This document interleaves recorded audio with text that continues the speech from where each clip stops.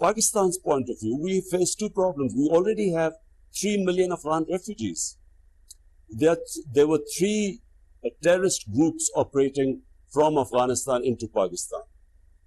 There were, right now with the Taliban government, unfortunately, when the flood of refugees came, we have almost 250,000 Afghans crossing into Pakistan.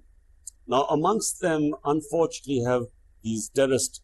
There's the Pakistani Taliban, which has conducted attacks inside Pakistan.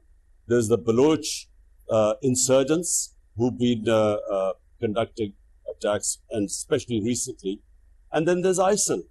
So our best hope is that a stable Afghanistan will ensure stability or peace in Pakistan.